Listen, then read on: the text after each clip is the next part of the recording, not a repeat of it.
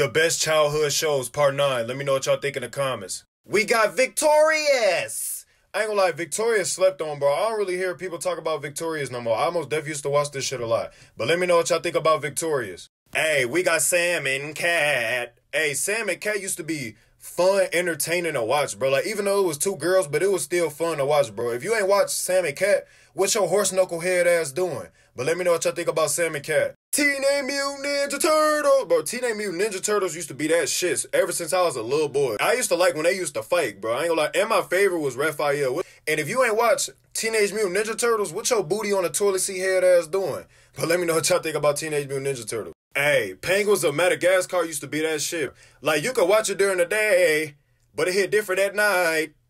But let me know what y'all think about Penguins of Madagascar. Hey, the Backyardians used to be that shit, but let me know what y'all think about the Backyardians.